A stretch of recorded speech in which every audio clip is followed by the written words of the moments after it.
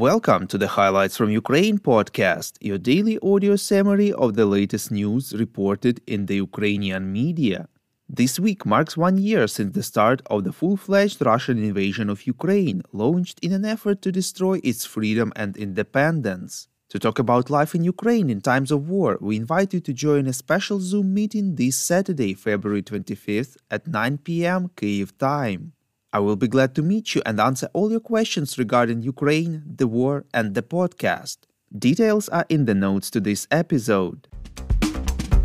For 364 days, Ukraine stands strong against the forces of the Russian invasion.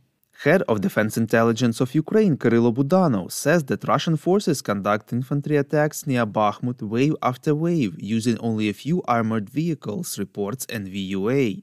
He added that Russian troops also get some support from the artillery forces. Budanov explained this tactic with what happened at Vuhledar, Donetsk region, where Russians extensively used armored vehicles, but they were destroyed in the first hours of the battle. The Ukrainian intelligence chief also said that from a military perspective, Ukraine holds Bakhmut to restrain the Russian forces in this area and inflict catastrophic losses on them. Head of the Donetsk region military administration Pavlo Kyrylenko said that Russian invaders' attacks have almost completely destroyed the cities of Avdiivka and Bakhmut in Donetsk region, reports Ukrainska Pravda. He assessed that Avdiivka is almost completely destroyed, while the level of destruction of Bakhmut is at more than 80%. According to Kyrylenko, the Russian forces unable to capture contact line cities are using scorched earth tactics.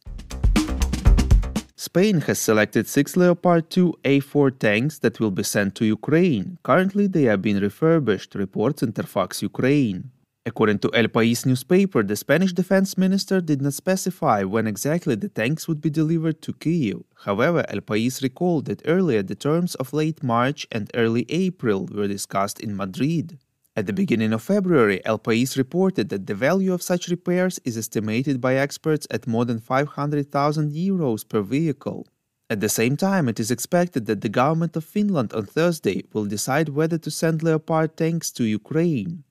The Finnish state broadcaster Yle informs that in total there are about 200 German-made Leopard battle tanks in Finland. Earlier, Defense Minister Mikko Savola announced that Finland would take part in the tank coalition for Ukraine. However, their number cannot be large because Finland has a long land border with Russia and Leopards are also important for the defense of Finland. Head of the President's Office of Ukraine, Andriy Yermak, believes that Ukraine may become a member of NATO before joining the European Union, reports Interfax Ukraine. Yermak told the media that in the next packages of Western sanctions, visa restrictions may be introduced for Russian servicemen who took part in the war with Ukraine and their family members. The head of the Office of the President stressed that Ukraine is working to make sanctions painful and effective so that the next package includes really important sanctions. According to him, work continues on sanctions against banks and energy systems of Russia. Head of the Office of the President also believes that the UK may be the first country to supply modern combat aircraft to Ukraine and start this process. Ukraine plans to apply sectoral sanctions against all banks registered or located in Russia, including the Central Bank of the Russian Federation, insurance companies, and other non-bank financial institutions, reports Ekonomichna Pravda. The sanctions are to be imposed for the period of 50 years. The National Security and Defense Council and the President of Ukraine Volodymyr Zelensky supported proposals made by the National Bank of Ukraine. Now they have to be approved by the parliament.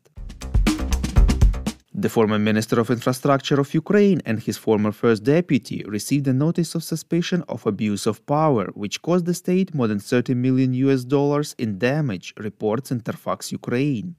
According to the Special Anti-Corruption Prosecutor's Office, in 2015, the minister, together with his deputy, who was also the chairman of the Tariff Council of the Ministry of Infrastructure, issued an order allowing private companies to charge half the ship dues rate from ships in the Pivdenny seaport. This order was issued despite the fact that the water area of this port is state property and the right to charge belongs exclusively to a state enterprise. The Highlights of Ukraine is a non-commercial initiative of just 2 people, and we need your help to grow. Share information about the podcast, rate us in the apps, subscribe to our Patreon. With your support, we are getting better. We call on you to demand from governments of your countries to impose the toughest sanctions possible on Russia and its citizens to stop their invasion of Ukraine.